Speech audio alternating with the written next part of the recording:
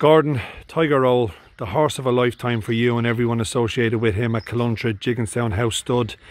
It was nearly the fairy tale ending, but how good of a horse has he been for you? He's been a horse of a lifetime, Leon, you know, as you said, like he's the people's horse. It nearly was a fairy tale ending, but we were very worried about the ground on the day, and that's why we run the two horses. But Tiger Roll lost nothing in defeat, you know, the atmosphere coming back in, the cheering he got coming back in was something I've never experienced in my life. Yeah, no, it was someday and a day I'll never forget. But you know, he's been a massive part of my career, and it's only when you look back and really see what he did win, you know, he's been some horse.